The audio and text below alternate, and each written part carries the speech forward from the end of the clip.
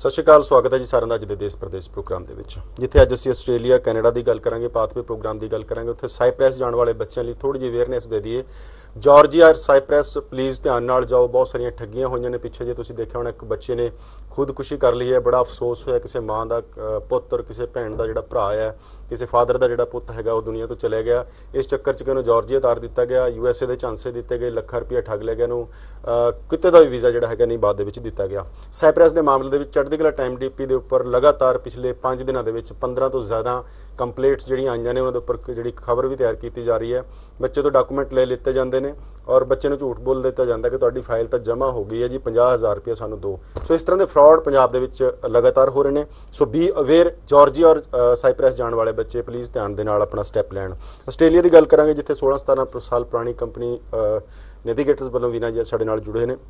इन्होंने एक special pathway programme शुरू किया गया, उहदे बारे जाणांगे, कैनेडा बारे जाणांगे। और 30 मई को इन्हों वालों एक सैमीनार ऑर्गेनाइज किया जा रहा है, जिहदी असीं गलबात अज दे इस प्रोग्राम दे विच करनी है। स्वागत मैम तुहाडा। पहले तो मैं तुहाडे एक ट्रांसफर प्रोग्राम बारे, पाथवे प्रोग्राम बारे पूछूंगा, किस तरह टाई अप होए, की है प्रोग्राम है सारा?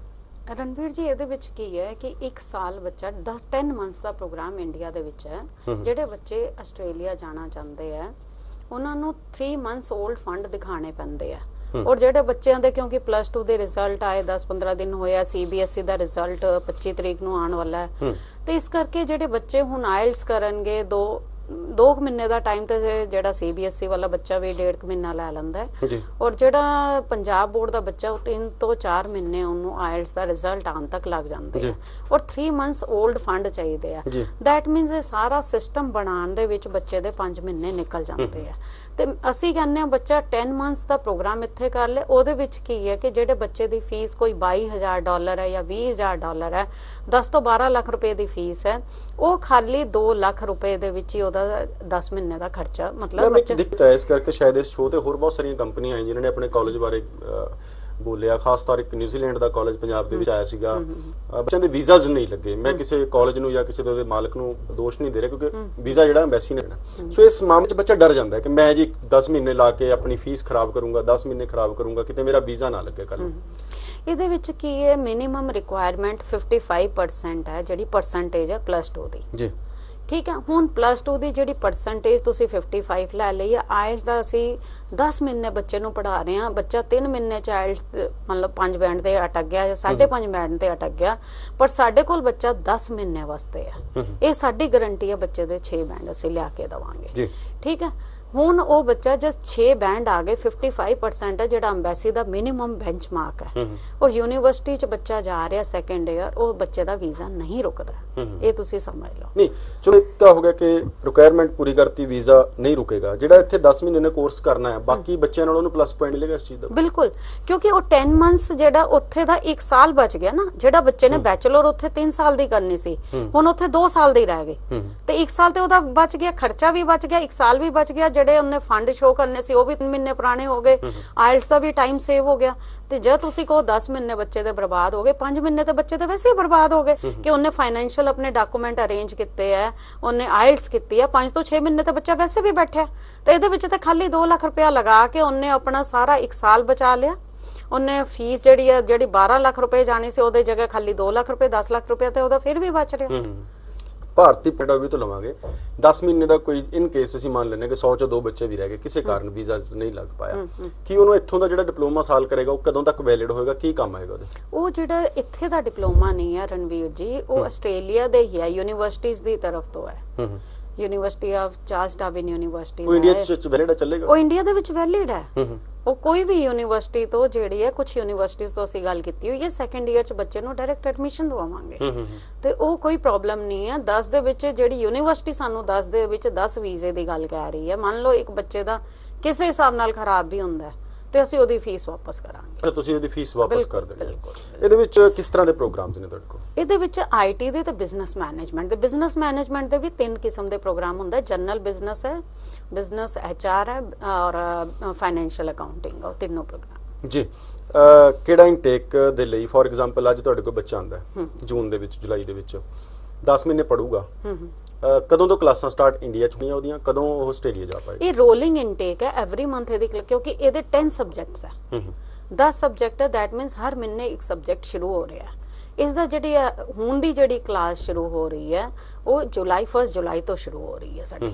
तो दैट मीनस कि पूरा 1 महीना जिहदे विच बच्चा आएगा, आके इंट्रोडक्शन क्लास होएगी, उहदी आइल स्टार्ट होएगी, मतलब इमीडिएट ते जिहड़ी है साडे 10 डेज दे बाद आइल शुरू हो रही है बच्चे दी।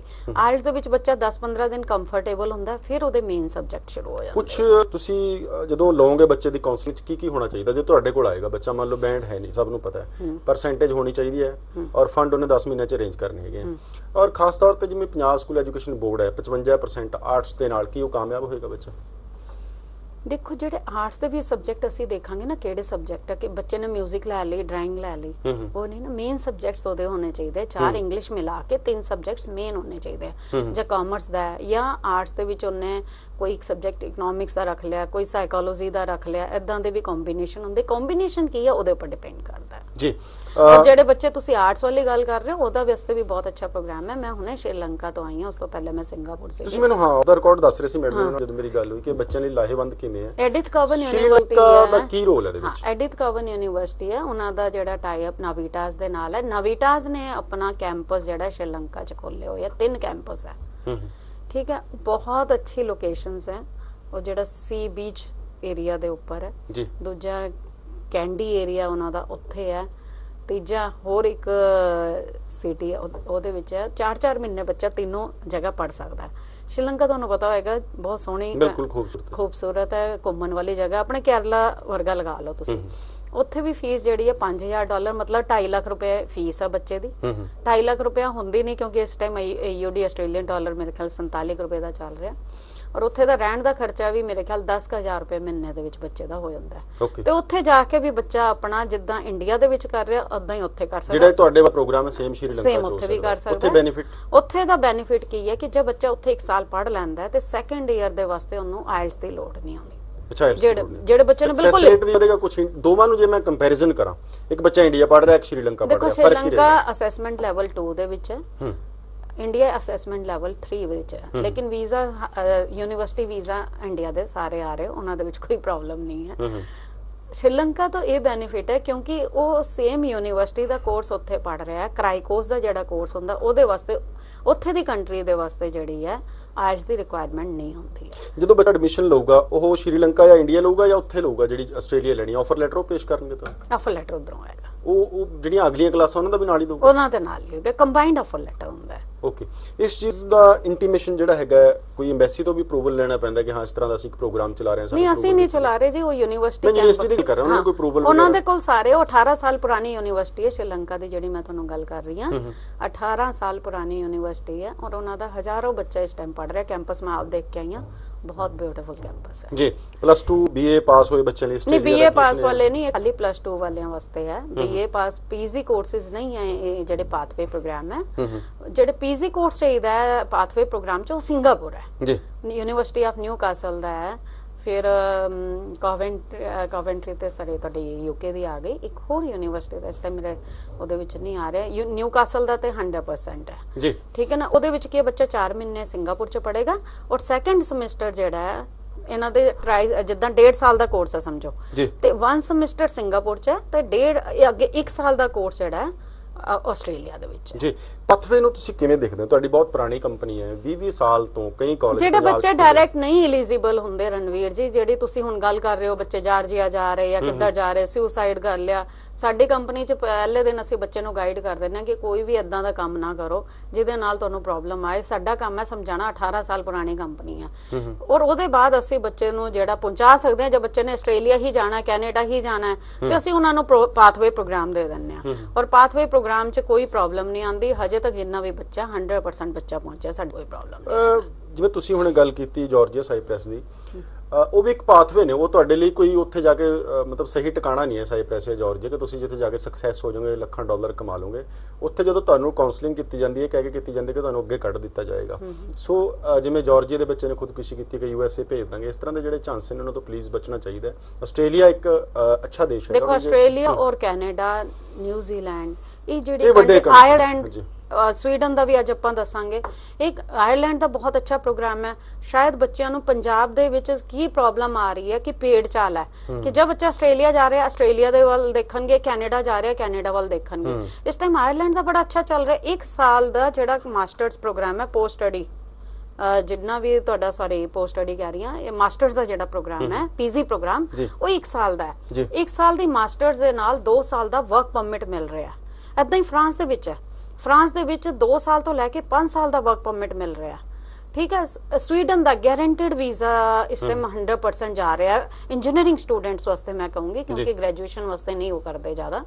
ਤੇ ਕੁਝ ਇਦਾਂ ਦੇ ਪ੍ਰੋਗਰਾਮਸ ਹੈ, ਬੱਚਾ ਪੰਜਾਬ ਦਾ ਐਕਸਪਲੋਰ ਹੀ ਨਹੀਂ ਕਰਨਾ ਚਾਹੁੰਦਾ, ਕਿਸੇ ਵੀ ਹਿਸਾਬ ਨਾਲ ਨਹੀਂ ਐਕਸਪਲੋਰ ਕਰਨਾ ਚਾਹੁੰਦਾ।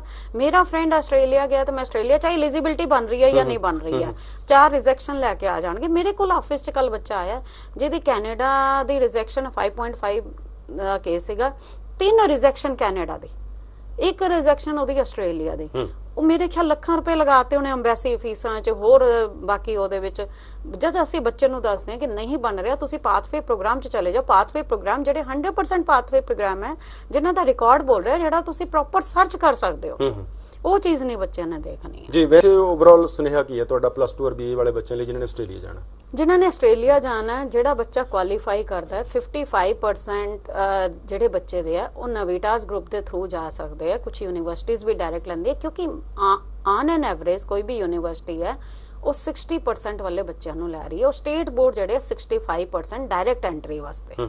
ਠੀਕ ਹੈ। ਜਿਹੜੇ ਯੂਨੀਵਰਸਿਟੀ ਔਰ 6 ਬੈਂਡ 'ਚ ਕੁਝ ਯੂਨੀਵਰਸਿਟੀਆਂ, ਹੁਣ ਯੂਨੀਵਰਸਿਟੀ ਟੂ ਯੂਨੀਵਰਸਿਟੀ ਡਿਪੈਂਡ ਕਰਦਾ ਹੈ। ਕੁਝ ਯੂਨੀਵਰਸਿਟੀਆਂ 6 ਬੈਂਡ ਓਵਰਆਲ ਦੇ ਵਿੱਚ ਮਾਸਟਰਸ 'ਚ ਵੀ ਐਡਮਿਸ਼ਨ ਦੇ ਰਹੀਆਂ, ਇੱਕ 'ਚ 5 ਬੈਂਡ ਵੀ ਐਕਸੈਪਟ ਕਰ ਰਹੀ ਹੈ। ਜਦਕਿ ਕੁਝ ਯੂਨੀਵਰਸਿਟੀਆਂ ਜਿਹੜੀ 6.5 ਬੈਂਡ ਨਾਟ ਲੈਸ ਦੈਨ 6 ਬੈਂਡ, ਜਦਕਿ +2 ਦੇ ਵਾਸਤੇ 6 ਬੈਂਡ ਨਾਟ ਲੈਸ ਦੈਨ 6 ਬੈਂਡ, ਔਰ ਕੁਝ ਯੂਨੀਵਰਸਿਟੀਆਂ 6 ਬੈਂਡ, ਇੱਕ 'ਚ 5 ਬੈਂਡ ਵੀ ਐਕਸੈਪਟ ਕਰ ਰਹੀ ਹੈ। ਇਸ ਕਰਕੇ ਪਰਸੈਂਟੇਜ ਤੇ ਜ਼ਿਆਦਾ ਹੈ। ਆਇਲਸ ਦੇ ਉੱਪਰ ਹਰ ਯੂਨੀਵਰਸਿਟੀ ਦਾ ਵੇਰੀ ਕਰਦਾ ਹੈ। ਹਾਂ, ਪਰਸੈਂਟੇਜ ਦਾ ਬੱਚੇ ਦਾ 55% ਤੋਂ ਅਬਵ ਹੋਣਾ ਚਾਹੀਦਾ CBSE ਦਾ, ਉਹ ਸਟੇਟ ਬੋਰਡ ਦਾ ਜਿਹੜਾ 65%। ਏਦਾਂ ਹੀ ਕੁਝ ਯੂਨੀਵਰਸਿਟੀਆਂ ਨੇ ਕੀਤਾ ਹੋਇਆ। ਇੰਜੀਨੀਅਰਿੰਗ ਦੇ ਬੱਚੇ ਜਿਹੜੇ 60% ਦੇ ਉੱਪਰ ਲੈ ਰਹੇ ਆ। ਕੁਝ ਯੂਨੀਵਰਸਿਟੀਆਂ ਇੰਜੀਨੀਅਰਿੰਗ ਦੇ ਪ੍ਰੋਗਰਾਮ 78% ਐਂਡ ਅਬਵ ਤੋਂ ਲੈ ਰਹੇ ਆ।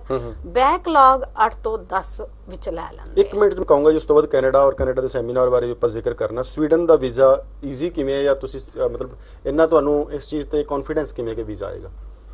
ਰਣਵੀਰ ਜੀ, ਜਿਹੜੇ ਸਵੀਡਨ ਦਾ ਹੈ ਕਿ ਸ਼ਾਇਦ ਬੱਚੇ ਜੋ ਐਕਸਪਲੋਰ ਕਰਨਗੇ, ਇਸ time one of the best ਪ੍ਰੋਸਪਰਸ country ਹੈ ਵਰਲਡ ਦੇ ਵਿੱਚ ਸਵੀਡਨ। ਠੀਕ ਹੈ। ਉਹਨਾਂ ਨੇ ਗਵਰਨਮੈਂਟ ਨੇ ਆਪਣੀ ਪਬਲਿਕ ਦੇ ਵਾਸਤੇ ਜਿਹੜੇ ਗਵਰਨਮੈਂਟ ਵਰਕਿੰਗ ਆ ਰਿਹਾ 6 ਆਵਰਸ ਏ ਡੇ ਹੈ। ਚੈੱਕ ਕਰੋਗੇ ਜਦ ਤੁਸੀਂ ਇੰਟਰਨੈਟ ਤੇ, ਔਰ ਜੇ ਉਹਨਾਂ ਦੀ ਖੁਸ਼ਹਾਲੀ, ਉਹਨਾਂ ਦੀ ਪ੍ਰੋਸਪੈਰਿਟੀ, ਉਹਨਾਂ ਦਾ ਟੈਕਸ ਸਿਸਟਮ ਤੁਸੀਂ ਸਾਰਾ ਚੈੱਕ ਕਰੋਗੇ, it is one of the best country to ਲਿਵ। ਜੀ, ਰਾਈਟ। ਹੁਣ ਇਹਨਾਂ ਦੀ ਜਿਹੜੀ ਯੂਨੀਵਰਸਿਟੀਆਂ ਬਹੁਤ ਜ਼ਿਆਦਾ ਤੁਸੀਂ ਦੇਖੋਗੇ ਪ੍ਰੋਪੇਗੈਂਡਾ ਨਹੀਂ ਕਰਦੀਆਂ। ਉਹਨਾਂ ਦਾ ਆਪ ਦਾ ਇੱਕ ਸਿਸਟਮ ਹੈ। ਬੱਚੇ ਦੀ ਜਨਵਰੀ ਤੇ ਮਾਰਚ ਦੇ ਵਿੱਚ ਜਿਹੜੀ ਡੈਡਲਾਈਨਸ ਖਤਮ ਹੋ ਜਾਂਦੀਆਂ, ਲਾਸਟ ਇਨਟੇਕ। ਇਸ ਟਾਈਮ ਵੀ ਕੁਝ ਯੂਨੀਵਰਸਿਟੀਆਂ ਦੇ ਵਿੱਚ ਬਚੀ ਹੋਈ ਹੈ, ਉਹ ਵੀ ਇੰਜੀਨੀਅਰਿੰਗ ਦੇ ਪ੍ਰੋਗਰਾਮਸ ਦੇ ਵਾਸਤੇ। ਇੰਜੀਨੀਅਰਿੰਗ 'ਚ ਵੀ ਸਿਵਲ ਇੰਜੀਨੀਅਰਿੰਗ ਟੋਟਲੀ ਖਤਮ ਹੈ। ਮਕੈਨੀਕਲ ਹੋ ਗਿਆ, ਇਲੈਕਟ੍ਰੀਕਲ ਹੋ ਗਿਆ, ਇਲੈਕਟ੍ਰੋਨਿਕਸ ਹੋ ਗਿਆ, IT ਹੋ ਗਿਆ, ਇਹ ਬੱਚੇ ਅਸੀਂ ਲੈ ਸਕਦੇ ਹਾਂ। ਹੋਰ ਇਹਦੇ ਵਿੱਚ ਜੇ ਬੱਚੇ ਨੇ master of computer application MSc IT ਜਾਂ MCA ਕੀਤਾ, ਉਹਨਾਂ ਨੂੰ ਅਸੀਂ ਲੈ ਸਕਦੇ ਹਾਂ। ਰੀਜ਼ਨ ਬੀਇੰਗ ਕਿ ਉਹਨਾਂ ਦੀ ਜਿਹੜੀ ਐਜੂਕੇਸ਼ਨ ਉਹ 16 ਈਅਰ ਆਫ ਐਜੂਕੇਸ਼ਨ ਹੈ, ਔਰ ਜਿਹੜੀ ਆਪਣੀ ਇੰਜੀਨੀਅਰਿੰਗ ਤੋਂ ਇਲਾਵਾ ਜਿਹੜੀ ਦੂਜੀ ਐਜੂਕੇਸ਼ਨ ਹੈ ਉਹ 15 ਈਅਰ ਹੈ। ਉਹਦੇ ਵਿੱਚ ਮਾਸਟਰਸ ਵਾਲਾ ਬੱਚਾ ਜਾ ਸਕਦਾ ਹੈ। ਜਿਹੜਾ ਆਰਡਨਰੀ ਹੈ ਉਹ ਮਾਸਟਰਸ ਵਾਲਾ ਬੱਚਾ ਜਾ ਸਕਦਾ ਸੇਮ ਰਿਲੇਟਡ ਫੀਲਡ 'ਚ। ਸਮਝੋ ਕਿਸੇ ਨੇ ਮਾਸਟਰ ਆਫ ਕਾਮਰਸ ਕੀਤੀ ਹੋਈ ਹੈ तो MBA वास्ते चला जाएगा। लेकिन वो सारी सीटां इस टाइम एग्जॉस्ट हो चुकी हैं। साडे कोल शायद 8 या 10 दिन बचे हैं, ਉਹਦੇ ਬਾਅਦ ਅਸੀਂ ਐਪਲੀਕੇਸ਼ਨ ਨਹੀਂ ਲੈ ਸਕਦੇ।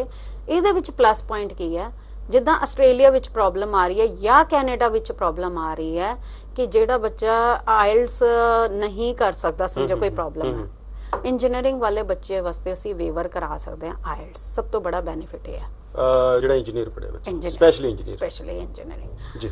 ਔਰ ਜਿਹੜਾ ਬੈਕਲੌਗ ਹੈ ਉਹਦੀ ਵੀ ਸਾਨੂੰ ਕੋਈ ਪ੍ਰੋਬਲਮ ਨਹੀਂ ਹੈ। ਸਪਾਊਸ ਦੀ ਵੀ ਪ੍ਰੋਬਲਮ ਨਹੀਂ ਹੈ, ਸਪਾਊਸ ਫੁੱਲ ਟਾਈਮ ਕੰਮ ਕਰ ਸਕਦਾ ਹੈ। ਸਕੋਪ ਕੀ ਹੈ ਅਲਟੀਮੇਟਲੀ ਬੱਚਿਆਂ ਦੇ ਦਿਮਾਗ 'ਚ ਹੁੰਦਾ ਕਿ PR ਲੈਣੀ ਹੈ, ਸੈਟਲਮੈਂਟ ਕਰਨੀ ਹੈ, ਪੈਸਾ ਕਮਾਉਣਾ ਹੈ। ਤੁਸੀਂ ਮੈਨੂੰ ਦੱਸੋ ਕਿ ਰਣਬੀਰ ਜੀ ਕੋਈ ਵੀ ਕੰਟਰੀ 'ਚ ਬੱਚਾ ਜਾ ਰਿਹਾ ਇਸ ਟਾਈਮ 3 ਤੋਂ 4 ਸਾਲ 5 ਸਾਲ ਦਾ ਪ੍ਰੋਸੈਸ ਹੈ। ਇੰਨਾ ਵੀ ਲਾ ਲੇ। ਹਾਂ, ਇੱਥੇ 1 ਸਾਲ ਦੀ ਮਾਸਟਰਸ ਬੱਚਾ ਲੈ ਸਕਦਾ ਹੈ। 1 ਸਾਲ ਦੀ ਮਾਸਟਰਸ ਦੇ ਦੌਰਾਨ 6 ਮਹੀਨੇ ਦਾ ਸਟੇ ਬੈਕ ਹੈ। ਉਸ 6 ਮਹੀਨੇ ਦੇ ਵਿੱਚ ਸਵੀਡਨ ਦੇ ਵਿੱਚ ਹਜੇ ਤੱਕ ਇਦਾਂ ਦੀ ਕੋਈ ਕੰਪਲੇਂਟ ਨਹੀਂ ਹੈ ਕਿ ਕੋਈ ਕੰਮ ਨਹੀਂ ਮਿਲ ਰਿਹਾ। ਕੰਮ ਮਿਲਣ ਦੇ ਸਾਰੇ ਉਹਨੂੰ ਵਰਕ ਪਰਮਿਟ ਮਿਲ ਜਾਂਦਾ ਹੈ।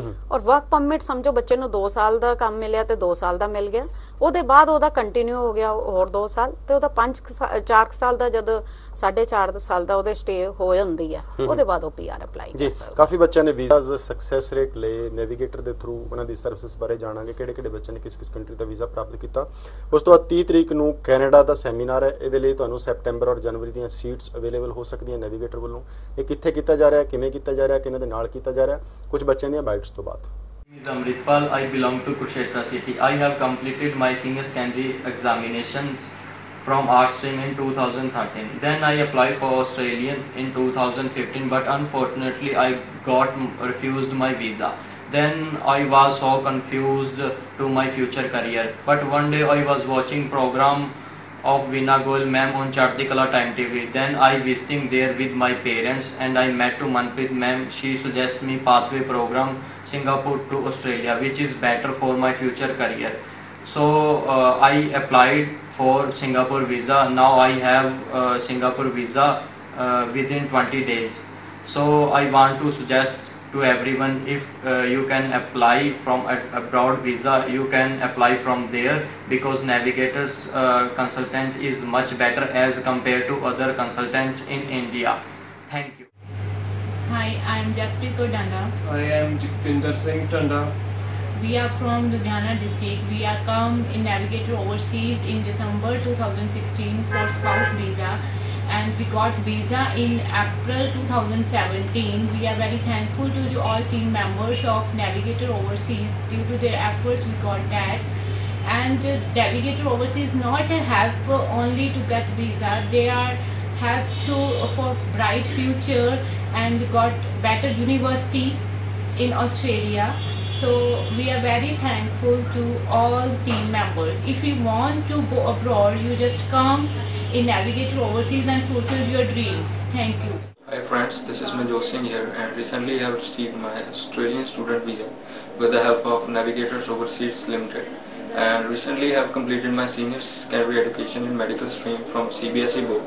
And then after that I pursued my IELTS exam in which I scored 8 bands, and then I made my mind to fly for foreign studies. And then I came to know about the Navigators overseas from one of my family friends who guided me that you should once consult them.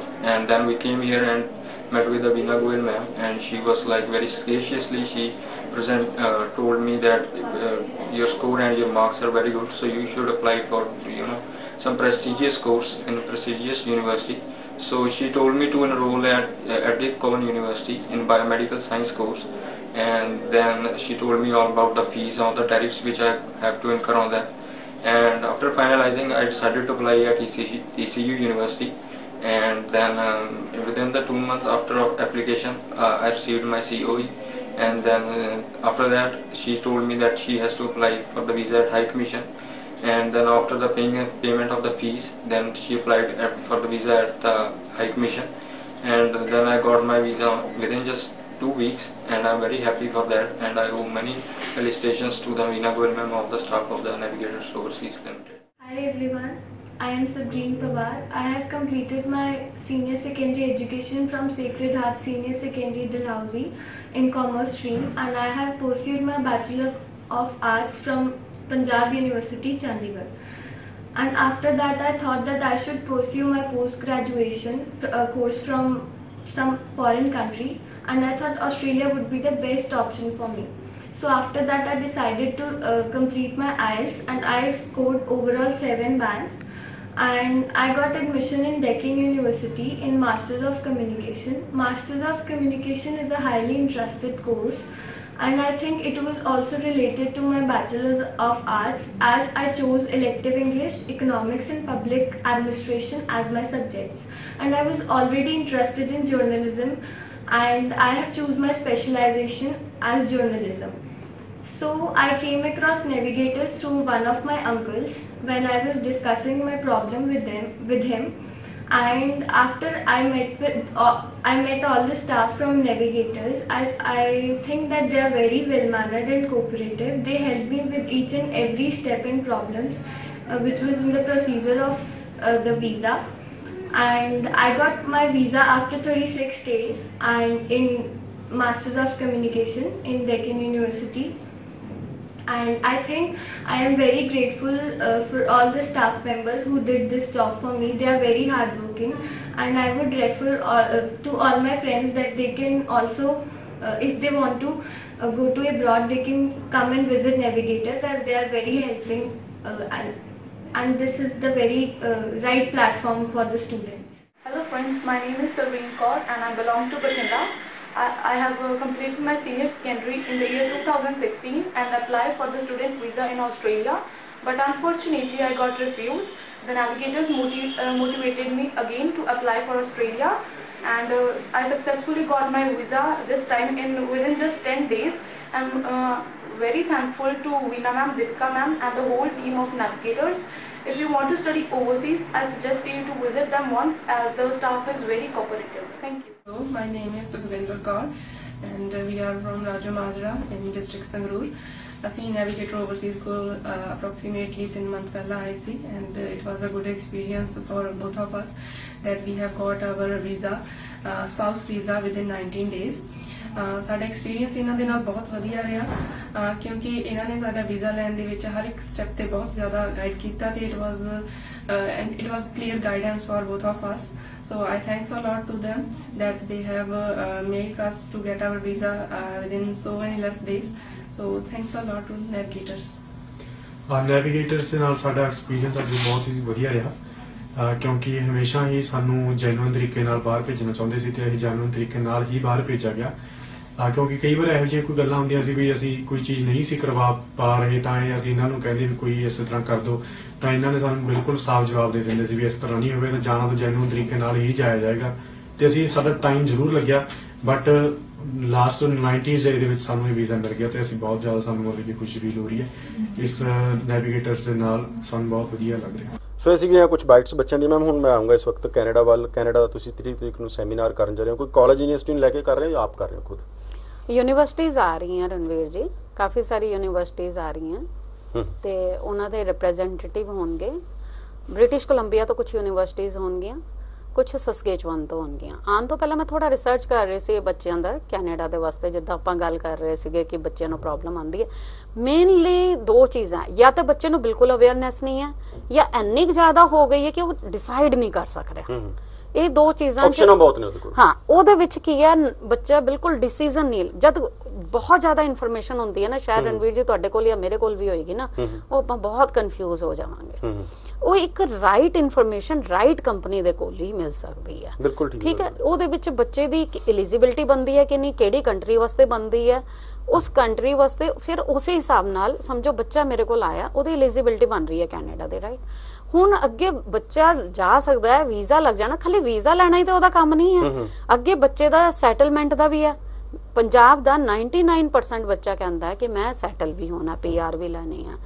ਇਸ time ਜਿਹੜੀ PR ਹੈ ਉਹ ਪਿਛਲੇ ਮੇਰੇ ਖਿਆਲ 2-3 programme 'ਚ ਮੈਂ ਤੁਹਾਨੂੰ ਬਾਰ-ਬਾਰ ਇਹ ਗੱਲ ਦੱਸੀ ਹੈ, ਸਟੇਟਸ ਜਿਹੜੇ ਪ੍ਰੋਵਿੰਸ਼ਨਲ ਸਟੇਟਸ ਹੈ, PNP ਪ੍ਰੋਗਰਾਮ ਜਿਨ੍ਹਾਂ ਨੂੰ ਆਪਾਂ ਕਹਿੰਦੇ ਆ, ਬ੍ਰਿਟਿਸ਼ ਕੋਲੰਬੀਆ ਹੋ ਗਿਆ, ਸਸਕੇਚੁਅਨ ਹੋ ਗਿਆ, ਨੋਵਾ ਸਕੋਸ਼ੀਆ ਹੋ ਗਿਆ, ਮੈਨੀਟੋਬਾ ਹੋ ਗਿਆ, ਇਹ ਜਿਹੜੀ ਬੈਸਟ ਸਟੇਟਸ ਚੱਲ ਰਹੀਆਂ ਇਸ ਟਾਈਮ PR ਲੈਣ ਦੇ ਵਾਸਤੇ। ਜਦ ਬੱਚਾ ਅੰਟਾਰੀਓ ਲਾਸਟ ਵਾਲੀ ਆਪਸ਼ਨ ਆ ਰਹੀ ਹੈ ਇਸ ਟਾਈਮ, ਅੰਟਾਰੀਓ ਦੇ ਵਿੱਚ ਬੱਚਾ ਜਾਂਦਾ, ਅੰਟਾਰੀਓ ਵਿੱਚ ਜਾਣ, ਕਿਉਂਕਿ ਜਿੰਨੇ ਇੰਸਟੀਚਿਊਟ ਅੰਟਾਰੀਓ ਵਿੱਚ ਮਿਲਣਗੇ ਉਹ ਸ਼ਾਇਦ ਕਿਧਰੇ ਹੋਰ ਨਹੀਂ ਹੋਏਗਾ, ਆਪਸ਼ਨ ਜ਼ਿਆਦਾ।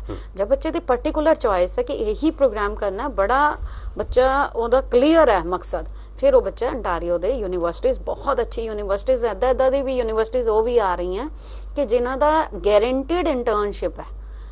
ਉਹਦੇ ਵਿੱਚ ਕੀ ਹੈ ਕਿ ਬੱਚਾ 6 ਮਹੀਨੇ ਪੜ੍ਹਦਾ, 6 ਮਹੀਨੇ ਕੰਮ ਕਰਦਾ, $3200 ਜਿਹੜੇ ਪਰ ਮੰਥ ਉਹਨਾਂ ਨੂੰ ਜਿਹੜਾ ਪਲੱਸ 2 ਤੋਂ ਬਾਅਦ ਵਾਲਿਆਂ ਲਈ ਹੈ, ਪਲੱਸ 2 ਦੇ ਬਾਅਦ ਵਾਲੇ, ਪਲੱਸ 2 ਤੋਂ ਬਾਅਦ ਬਹੁਤ ਅੱਛੇ ਪ੍ਰੋਗਰਾਮਸ ਹੈ, ਮਤਲਬ ਉਹਨਾਂ ਜਿੰਨਾ ਲਗਾ ਰਹੇ ਉਸ ਤੋਂ ਜ਼ਿਆਦਾ ਉਹ ਅਰਨ ਕਰ ਰਹੇ। ਇਦਾਂ ਦੇ ਵੀ ਪ੍ਰੋਗਰਾਮਸ ਹੈ ਜਿਹਦੇ ਵਿੱਚ ਆਈਟੀ ਹੈ, ਬਿਜ਼ਨਸ ਹੈ, ਸਾਰੇ ਪ੍ਰੋਗਰਾਮਸ ਹੈ। ਹੁਣ ਨਹੀਂ ਤਾਂ ਹੈ ਨਹੀਂ ਜੀ, ਸੈਪਟੈਂਬਰ ਦੀਆਂ ਵੀ ਸੀਟਾਂ ਘਟ ਗਈਆਂ। ਸੈਪਟੈਂਬਰ ਦੀ ਤੁਸੀਂ ਦੇਖੋ ਰਣਵੀਰ ਜੀ 70% ਸੀਟਾਂ ਖਤਮ ਹੋ ਗਈਆਂ, ਪਰ ਮੇਰੇ ਕੋਲ ਬ੍ਰਿਟਿਸ਼ ਕੋਲੰਬੀਆ ਦੇ ਜਿਹੜੇ ਕਾਲਜਿਸ ਆ ਰਹੇ ਆ ਉਹਨਾਂ ਦੇ ਕੋਲ ਇਸ ਟਾਈਮ ਕਾਫੀ ਸੀਟਾਂ ਉਹ BC ਦੇ ਵਿੱਚ। ਉਹ ਕਾਲਜਿਸ ਹੋ ਸਕਦਾ ਕਿ 1 ਆਵਰ ਦਾ ਜਿਹੜਾ ਵੈਨਕੂਵਰ ਤੋਂ ਫਲਾਈਟ ਟਾਈਮ ਹੋਏ, ਕੈਲਗਰੀ ਤੋਂ ਅੱਧਾ ਘੰਟੇ ਦੀ ਹੋਏ, ਬਟ ਉਹ ਜਿਹੜੇ BC PNP ਦੇ ਵਿੱਚ ਬੱਚੇ ਦਾ ਕਾਊਂਟ ਹੋਏਗਾ। ਹਸਪਿਟੈਲਿਟੀ ਦੇ ਆ ਉਹਨਾਂ ਦੇ ਕੋਲ ਪ੍ਰੋਗਰਾਮਸ, ਇੰਜੀਨੀਅਰਿੰਗ ਦੇ ਅੱਛੇ ਪ੍ਰੋਗਰਾਮਸ ਹੈ, ਬਿਜ਼ਨਸ ਦੇ ਬਹੁਤ ਅੱਛੇ ਪ੍ਰੋਗਰਾਮਸ ਹੈ। ਔਰ ਇੱਕ ਪ੍ਰੋਗਰਾਮ ਬਹੁਤ ਅੱਛਾ ਜਿਹਦੇ ਵਿੱਚ, ਔਰ ਸਭ ਤੋਂ ਵੱਡੀ ਗੱਲ ਹੈ PT ਵੀ ਇਹ ਕਾਲਜਿਸ ਐਕਸੈਪਟ ਕਰ ਰਹੇ ਆ। PT ਓਵਰਆਲ 50 ਸਕੋਰ ਐਕਸੈਪਟ ਕਰ ਰਹੇ ਆ। ਇਹਨਾਂ ਦੇ ਵਿੱਚ ਨਰਸਿੰਗ ਦਾ ਇੱਕ ਬਹੁਤ ਬੜਾ ਅੱਛਾ ਪ੍ਰੋਗਰਾਮ, ਜਿਹੜੇ ਬੱਚਿਆਂ ਨੇ GNM ਵਗੈਰਾ ਕੀਤੀ ਹੈ ਜਾਂ +2 ਮੈਡੀਕਲ ਵਾਲੇ ਬੱਚੇ ਆ। ਮੈਨੂੰ ਪ੍ਰੋਗਰਾਮ ਦਾ ਨਾਮ ਸ਼ਾਇਦ ਇਸ ਟਾਈਮ ਥੋੜਾ ਜਿਹਾ ਸਪੋਰਟਸਮੈਨ ਦੇ ਰਿਲੇਟਡ ਹੈ, ਸਪੋਰਟਸ ਸਟੱਡੀ ਦੇ ਰਿਲੇਟਡ ਹੈ। ਉਹ ਬੱਚੇ ਨਰਸਿੰਗ ਦੇ ਬਹੁਤ ਕੰਪਲੇਂਟ ਆਉਂਦੀ ਕਿ ਸਾਨੂੰ ਮਿਲ ਨਹੀਂ ਰਿਹਾ, ਉਹਨਾਂ ਦੇ ਵਾਸਤੇ ਇਹ ਪ੍ਰੋਗਰਾਮ ਹੈ ਕਿ ਜਿਹਦੇ ਵਿੱਚ ਉਹ ਜਾ ਕੇ ਉਹ ਪ੍ਰੋਗਰਾਮ 2 ਇਅਰਸ ਦਾ ਪ੍ਰੋਗਰਾਮ ਹੈ, ਉਹ ਕਰਕੇ ਗਾਰੰਟੀਡ ਬੱਚਿਆਂ ਨੂੰ ਜੌਬ ਮਿਲ ਰਹੀ ਹੈ। ਮੈਂ ਦਫ਼ਤਰ ਦੇ ਵਿੱਚ ਕਰ ਰਹੇ ਸੈਮੀਨਾਰ ਹੈ ਕਿਤੇ ਬਾਹਰ ਹੈ ਤੁਹਾਡੇ ਆਫਿਸ ਦੇ ਵਿੱਚ? ਚੰਡੀਗੜ੍ਹ ਵਾਲੇ ਚੰਡੀਗੜ੍ਹ ਆਫਿਸ। ਕਿੰਨੇ ਤੋਂ ਕਿੰਨੇ ਹੋਏਗਾ? ਸਾਡੇ ਕੋਲ 11 ਵਜੇ ਤੋਂ 4 ਵਜੇ ਤੱਕ ਸੈਮੀਨਾਰ ਹੋਏਗਾ, ਕਿਉਂਕਿ ਆਫਿਸ ਬਹੁਤ ਬੜਾ ਹੈ। ਮੇਰੇ ਖਿਆਲ ਅਸੀਂ 100 ਸਟੂਡੈਂਟਸ ਐਟ ਅ ਟਾਈਮ ਅਸੀਂ ਐਬਜ਼ੌਰਬ ਕਰ ਸਕਦੇ ਹਾਂ, ਇਸ ਕਰਕੇ ਸਾਨੂੰ ਕੋਈ ਸੋ ਬੱਚਿਆਂ ਨੇ ਇੱਕ ਲਾਸਟ ਸੁਣਿਆ ਜੀ ਅੱਜ ਦੇ ਇਸ ਪ੍ਰੋਗਰਾਮ ਦਾ ਕਿ ਤੁਸੀਂ 30 ਮਈ ਨੂੰ ਨੈਵੀਗੇਟਰ ਦਾ ਦਫ਼ਤਰ ਦਾ ਐਡਰੈਸ ਚੱਲ ਰਿਹਾ, ਔਰ ਖਾਸ ਤੌਰ ਤੇ ਇਹਦੇ ਵਿੱਚ ਤੁਸੀਂ ਅਪਾਇੰਟਮੈਂਟ ਲਈ ਨੰਬਰ ਤੇ ਕਾਲ ਕਰਕੇ ਅਪਾਇੰਟਮੈਂਟ ਜਿਹੜੀ ਉਹ ਵੀ ਲੈ ਸਕਦੇ ਹੋ। ਵਿਨੈ ਜੀ ਸਟੂਡੀਓ ਦੇ ਵਿੱਚ ਆਉਣ ਲਈ ਤੁਹਾਡਾ ਧੰਨਵਾਦ, ਔਰ ਦਰਸ਼ਕਾਂ ਦਾ ਸ਼ੁਕਰੀਆ। ਆਪਣੇ ਦੋਸਤ ਰਣਬੀਰ ਸਿੰਘ ਨੂੰ ਅੱਗੇ ਤੇ ਧੰਨਵਾਦ।